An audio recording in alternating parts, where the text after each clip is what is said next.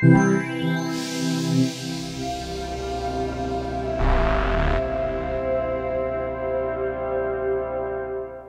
everybody, Marcus Crawford here with the Idaho Quadcopter channel.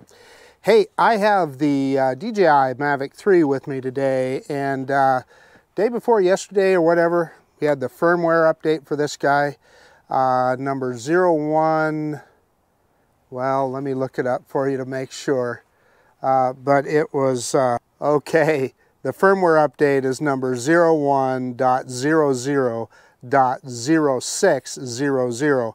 And what did it do? The big one that everybody's been waiting for, it increased the speed of searching GNSS, which is the GPS satellites. For the drone to acquire satellites, that's been everybody's big complaint, and fixed an issue with quick transfer, was not available for some scenarios in certain regions, and fixed some minor bugs. So in any case, the main thing we want to look at today is how quick we grab satellites. So I'm going to show you what I've got set up here. Yeah, you should see that on the ground there. I've got my iPad set up in front of the landing pad, and as soon as I start the drone, I'm going to start the stopwatch on the iPad, and that way hopefully we can see how quickly it gains satellites. So and show you on the screen there. Now I got to tell you, it's not anything that I've had a big problem with personally. I think the longest I've taken is, you know, just a couple of minutes, 2, maybe 3 minutes at the most. And typically I'm still messing around doing compass calibrations and stuff, so it's not anything that's really bothered me. Now I know there are a lot of people. Billy Kyle had a video the other day. He spent 15 minutes trying to get a connection and ultimately didn't get one. So I know that there are issues out there, and particularly if you're flying commercially, doing a real estate shoot, something like that, time is money. So I understand why that's important. But anyway, we're going to check that out. Now, I'm at a little different location. So I am parked behind the mega Walmart that I fly behind sometimes when I'm over at Heroes Park. I just thought I'd take off from someplace a little bit different here. And this is Saturday, so typically the parks are pretty busy, and I thought this would be a little better. Now, as you can see, there's a lot of trucks that park at the end of the street, but that's okay. They're just, this is a good place for them to park and be out of the way and be able to be home with their families. So fully support that. Okay, let's quit messing around. Let's get this bird in the air. Okay guys, I've got the controller all set up, so I'm going to see if I can get this going down here with the drone. And by the time I get the screen recorder started and recording started on the drone, you know, it will have been a few seconds into it. But understand that I'm going to start the stopwatch at exactly the same time I fire up the drone, so that we get an accurate count of how long it actually took to get those satellites. Okay, I started recording, so I'm hoping that it will focus on the, in fact, I'm going to see if I can get it to focus on that, and hopefully, I pointed the camera down, and hopefully it can see that. So it's not been too long, and we already have 8 satellites, so yeah, 11 satellites. Yeah, it's not taking long at all. And I'm looking on my FPV screen and I'm struggling to see. Hopefully it's seeing that countdown on there. I turned the drone where it's facing away from the sun, but it's still, hopefully we'll be able to see that on the recording. 11 satellites now. It's been maybe a minute. We're going to wait till it tells us that we've got, that we have a home point recorded. There's 12. Home point recorded right there, so I'm going to stop right there. So it was roughly a minute and 35 seconds. So that's not bad. So yeah, let's go ahead and get this bird in the air now. So yeah, we can go ahead and take off with it facing this direction. I don't know why not. Let's point it up, get it back to 0 here.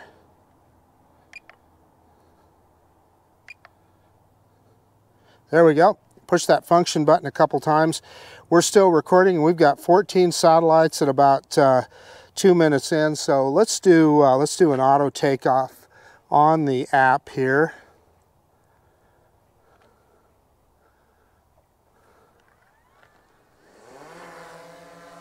And it's telling us about a flight restriction. We know about that. And, you know, it updated the home point again. Let's go straight up and get about that 7 meters high or so and give it a good look at its home point so that it can see that. And yeah, let's refocus here on infinity. So I wanted just to focus out in the distance there so that we know we have a good focus. And you're seeing a tree in front of the drone here, but anyway, let me drop the camera down a little bit and let's just go straight up. And you guys are going to recognize this territory. Anybody that follows my channel will. Let's kind of move around here out over the field. And what you're seeing there is that mega Walmart. And you'll get a look at where I'm at here. And kind of yaw around here. So you can see my Tahoe down there, and you can see where those trucks are parked. And so that's kind of where we're at. So you guys are all familiar with this territory. We've flown out here quite a bit. I always forget how fast this drone is. I mean, you know, I'm just in normal mode, and it's just a flick of the stick, and you're really getting up in speed. So kind of cool. Let's I'm going to zero it in on us here and kind of fly over the top of us. We can kind of look at some of the things that that maybe we don't normally get a look at when I'm over here. We can see this little, we can kind of take a look at this little grassy area where they planted some grass. And I thought about taking off out there, but clearly they've got some flags parted out there, and I don't know if they've replanted some grass or what, but I'm not going to mess with that. So let's we can go ahead and get kind of a look at it here. We're kind of out of everybody's way. Drone's right about over the top of me here. Well, I always forget how quick this drone loses altitude. I mean, it'll get on the deck quick. Let's pick that camera up just a little, and we can kind of stay over this area here. In fact, I'm going to throw it in cine mode so I'm not moving quite so fast.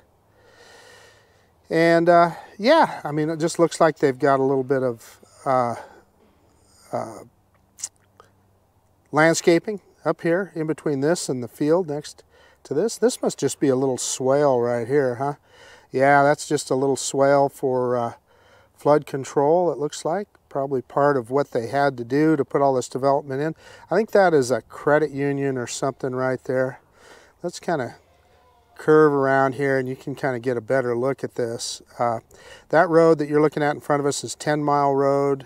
Yeah, you know, busy day at Walmart today. Looks like they got all the garden supplies out and everything. So, yeah, I guess everybody's seen a Walmart before, so we don't need to spend a lot of time looking at that. But let's go back out and let's get another look at the field out here. And of course, there's nothing planted out here now, but usually we're pretty high above the ground when we fly over this guy. So let's get a little lower. We're about 11 meters off the ground, about 30 foot out. Looks like I don't know if they've planted anything yet here or not. Not sure. I'm looking at it, or if they just drug a rake over it to break up the dirt clods. And it almost looks like it might be planted already with grain, but I can't say that for certain. And then let's see what's on the other side here. I'm going to go back into normal mode, speed it up a little. And you saw that instantly, did it? And they've got, yeah, look, see, that it is planted, and they've planted this already. So I don't know what that is. It's some sort of grain. I guess we'll find out. Kind of give you a look at their irrigation ditch here. So I'm sure this is the farmer's own irrigation ditch. And look at that heave and has got it set up with little cement gutters there to keep it from overflowing. Pretty classy setup, if I do say myself. I can tell you when I was on the farm. Oh, and then this is so he can cross from one side of the field to the other. Built himself a little bridge there. Yeah, pretty cool. That's kind of the fun of a drone like this, to me, is the kind of exploring that you can do. So let's get some altitude. And this is you know, I've shown you guys this over here. This is another field and a neighborhood park on the other side over here. So we can go look at that. And this park that we're looking at here is it's a private park. So in other words, it's a park that is maintained by the subdivision. And you know, they get their own pond here and so forth. I don't know. I wonder if they stock that guy with fish. Don't know. But you know, I never see a lot of people out here. You know, I've flown out here quite a bit. You don't see a lot of people. That's their clubhouse, and looks like they got a basketball court next to it. I can tell you that parking lot there, I parked my Corvette in there one day, and it is, it's not asphalt, it's pavers, so they spent some money on that. But it doesn't look like they spend a lot of money on landscaping, etc. So I don't know, you know, subject to the whims of a homeowners association, I'm sure. And it looks like they got their own pool. Of course, not open yet, still a little bit too cold. And there we are off over there, behind the Walmart. The other thing that I wanted to show you, and we still have plenty of battery, so we're in good shape there. So you guys all know Heroes Park off in the distance here. I'm going to pick up the camera and kind of put it right in the center there. That's Heroes Park that we fly at quite a bit. But one of the things that I wanted to do today, and we've got an aircraft off above us to our left, and interestingly enough, he's way higher than us, but he's not showing up on ADS-B. So evidently, he's not squawking on ADS-B, and I thought that if you were within controlled airspace, you had to have it. And we are actually, this is actually considered Class E airspace, although you don't need permission to fly here because it's bisected by a solid line. So we're good. We're perfectly legal. For all intents and purposes, it's Class G to us. But that aircraft, I thought that he would have to be squawking ADS-B, and he was not. So that's interesting. Let's move down the street here. Now you guys I've taken you guys down this before, and we're going to stay kind of over the street here a little bit. Let's grab a little altitude so that we don't bother anybody. And yeah, I'm a little bit off here. What I meant to do is I meant to be over here. Over here by, oh gosh, I'm on the spot here. I'm trying to remember the name of this park. Oh man, I fly here all the time. It's a guy's name. I don't remember, but you guys have seen me fly here before. So let's kind of move over the park here a little bit. And what I wanted to show you, the reason I'm here is I wanted to show you the amount of development that's taken place here. Now, you know, not long ago, I flew out there to the corner of that from Heroes Park, and it was just nothing but a farmer's field. And now, of course, it's full of houses, and that's an over 55 development. But let's cross here, and we can be over on this where it's just still a construction site, and there's nothing going on there. So, but I want to show you everything that's going on here by the Costco. And I always call it the new Costco, but I guess it's been open for, I don't know, a year and a half now at least, maybe even longer than that. And it's a Saturday, so it looks like it's fairly busy over there. And you know, what used to be just a field In front of it now, I see they're doing some construction, and we're not going to cross that next street there. That's Chinden Boulevard, but we're going to go over here, and we can look down here a little bit. Let's let that car go by, and let's tilt the camera down a little bit and see. Looks like they're, yeah, I wonder what they're building here. Yeah. And so that you just saw that, I just saw on my FPV screen that it's telling me again about Class C airspace. So yeah, something's going up there. I don't know. Look at that foundation. I wonder what that is. I wonder if it could be the Costco car wash, right? Typically they put a car wash in. I wonder if that's what that is. And then that's the gas station over there, and I'm going to hit that up as soon as we're done here, because the last time I filled up my Chevy Tahoe was in Nevada, so it's on, I don't know, it's getting almost down to a quarter of a tank. But I wanted to show you the other construction. There's a bunch of, this Costco goes up. And you remember, you guys, that have followed my channel for a while, you can see Heroes Park there off in the top left. And I used to fly from there, and I used to cross over by that LDS church, and I would come over here, and this was all just an open field. And I would fly, the little Hubsan Zeno comes to mind, the original Hubsan Zeno. I would fly it to the end of the field and back. But anyway, it's we're seeing just phenomenal growth. And none of those houses that you see off in the distance were here. I mean, it's just, the growth is just amazing. So let's kind of move to the side, and I want to show you some of the other side here. And all of this just months ago was an empty field, kind of behind the Costco here. Look at that. We're not going to go over the top of that, but I just wanted to show you. And what is that? I mean, it looks like, is it going to be kind of a strip mall, I suppose, or art? You know what? Those very well may be. They very well may be like duplexes, like housing. I can't say for certain. Let's kind of move over the top, and we can look down here a little bit and kind of tell. Yeah, I mean, if I'm a betting man, I am saying that that's some kind of housing there, right behind the Costco. And then you got businesses there on the other side.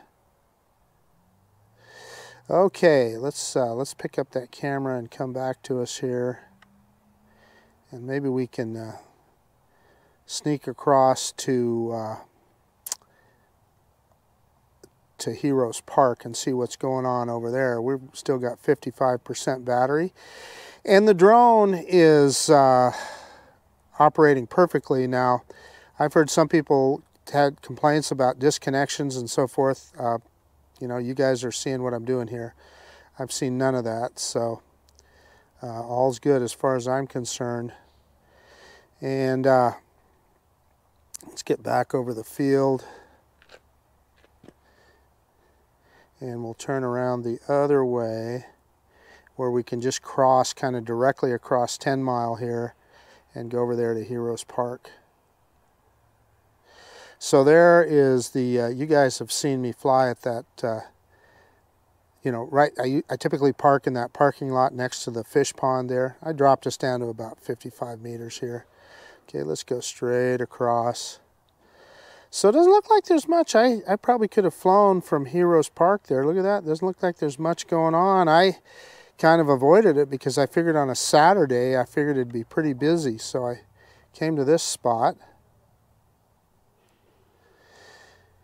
And again, the goodness of the Mavic 3, we've been flying for quite a while. Let's see, we've been recording for 16 minutes and we've still got 51% battery. So you guys have seen this view many, many times. I always like to look at the Boise front off in the distance over there. Let's kind of turn this guy around. Tell you what I want to do. I want to put her in sport mode. And let's see how fast we can get this guy back here. I'm going to get it aimed kind of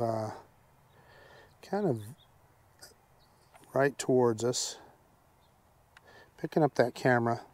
I'm throwing it in sport mode, and we are at 57 meters. Let's go full stick forward right now. So full tilt. And let's see how fast this baby will get back to us. 20 meters per second. So that's over 40 miles an hour. 21 meters per second. So, you know, that's about, I don't know, 46, 47 miles an hour. Pretty close. I think 21 meters per second is 47 miles an hour. That's pretty darn good.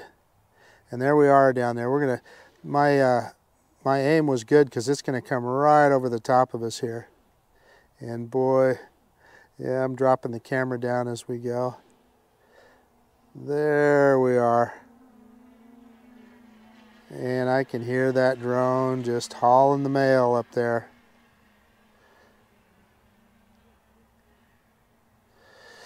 Very cool. Okay, I think we can, let's cross over here. We're going to go right down the middle of this street. And what you see here, and let's let that car go wherever he's going to go. Yeah, okay, he's done. I wanted to show you this park here. Put it back in normal mode. This is another private park for this subdivision. And boy, it looks like they need to green up their grass too. So what do they got going here? It looks like they just got a little play area and a couple of benches. No place really to park, but I guess you would park on the edge there. But they do have an, you know, kind of a nice little park. And here's another farmer's field. Soon to be a subdivision, I'm willing to bet. Holy cow. That just always amazes me. You know, we get development, but there's always room for more. And I just realized I was pointing directly away from the drone and, you know, no signal issues whatsoever. Yeah, so speaking of development, look at here. We're, looks like they're doing some development off over here. And what are they doing down here? This is some ag work, maybe? Or are they working on that? Or are they construction working on this, whatever this is going to be? It looks like the start of another subdivision. And my GoPro just stopped from overheating. And boy, we even have a little bit of a breeze. That's kind of interesting. So I will be relying on the audio from my iPhone here.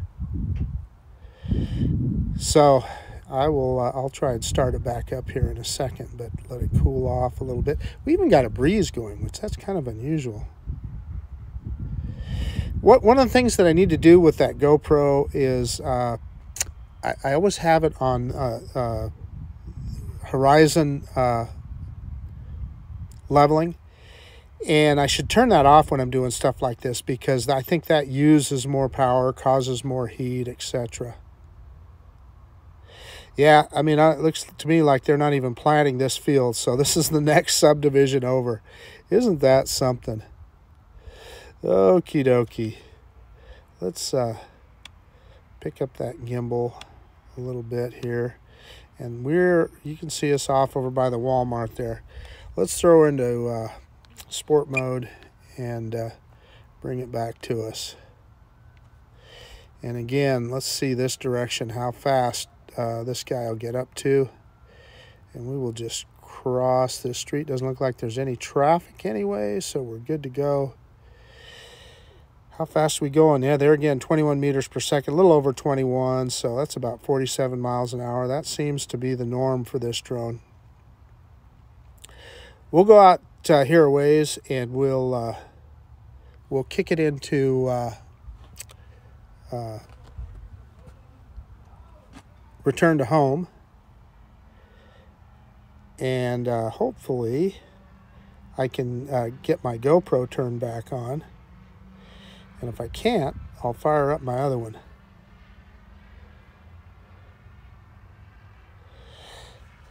Okay, so I am going to just let the drone hover for a second. And I am going to fire up my other GoPro. See if I can get that switched out, and then we'll just edit that out of this video.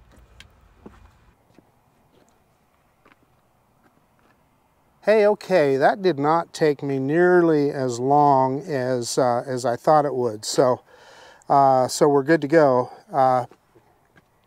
Let's go ahead. We're down to 22% battery. I am gonna go. Heck, I'm not one to waste battery. We're still, yeah, we're in normal mode. Let's go all the way out here to the corner, and in fact, let's drop this guy down and let's see what it does, what that intelligent return to home does for us. So I'm going to drop it down to, let's take it down about 10 meters high, and then we're going to hit return to home, and let's see what happens here. Okay, it's hitting return to home on the controller, and it's pointing back towards us. And this is that smart return to home, right? So it is, I see it raising in altitude. And I can't remember what I have my return to home height set at. Normally I look at that, but I didn't this time. But it looks like, yeah, so it's only going up like 24 meters high, so it kind of knows what it's looking for here. And let's see as it gets closer to us what it does. I mean, you know, no doubt it sees those trucks there. Let's see, we've got these, I'm a little bit concerned because we do have these trees right here. So if it looks like it's coming down on one of those, let's see what happens. And nah, we're gonna be fine. We're in good shape. Looks like it's gonna hit the landing pad perfectly, and you guys are gonna see that. There, it picked up the camera. Yeah, right on. So it's a precision landing. Oh man, look at that, almost in the center of the landing pad. Well, that was pretty cool. Okay, I'm gonna stop recording, and we were in the air for 26 minutes recording, 16% battery left, so that's pretty good. Okay, shutting it down. Let me get everything turned off, and then we'll do a quick conclusion. Hey, okay, the DJI Mavic 3 firmware update number v01.00.0600. Got that baby memorized this time. So the big thing about that update was, the big thing for most of us was that it improved the time it takes in which the drone can gather GPS signals and set its home point, and then you know that it knows where its home point is, etc. Very important, obviously, if you want your drone to come back to you. In my case, it's never been too big of a problem, but this is definitely an improvement. It was about 1 minute and 30 seconds for me from the time I hit that button till the drone got 12 satellites and said, I've got a home point. So, I don't know, that's good enough for me. I mean, particularly if you're going to do a compass calibration, etc., a mess around. So, I think we definitely saw an improvement. Now, other people have reported that they still had connection issues and some other things. I have to tell you, I've seen none of that. We had a perfect flight with this thing today. Really saw nothing at all, no issues at all with the drone. And in fact, it's so amazing, the connection. I was in places that, you know, I had the drone fairly low and relatively far away and no signal issues or anything. And we just got to show you some of the territory here. Took off from a little different spot here, kind of behind the big Walmart, yeah, just for something different. And I wanted to try out the drone. That was the big thing. I wanted to try out that firmware update, and it seems to be good. So I'm pretty happy about that. We're just a few days off. Today is Saturday. A week from today, I'll be at the South Florida Drone Meetup with Captain Ray and Ron Brown and Johnny Drone Flyer and Maddie's Drone World and everybody else. So it's going to be fun, and looking forward to that. And you got to know, this is the drone that I'm going to take with me. So gosh, I guess that's about it. This is Marcus Crawford with the Idaho Quadcopter channel out, and if you like this kind of content, please consider subscribing to my channel. I appreciate it if you do. And but most of all, I do appreciate you took your time out of your day to watch my video. And yeah, we'll see you on the next one. The DJI Mavic 3. See you guys later. Bye.